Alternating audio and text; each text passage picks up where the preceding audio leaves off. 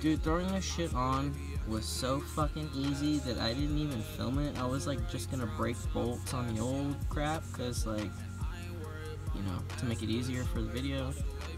But dude, holy shit, it was just one bolt there, fucking one bolt there, one bolt behind the camber arm, and then fucking two up top, and this whole fucking rear strut shit just came out, man. I am so blown away. With Mazdas, you gotta do all kinds of shit, nothing wants to come out, you gotta get it out of like a knuckle and do all kinds of shit, and it's just fucking unreal. But anyway, got them new, that candy apple shit is right there. I really like the candy apple. I don't know how long it'll last. This is all eBay shit.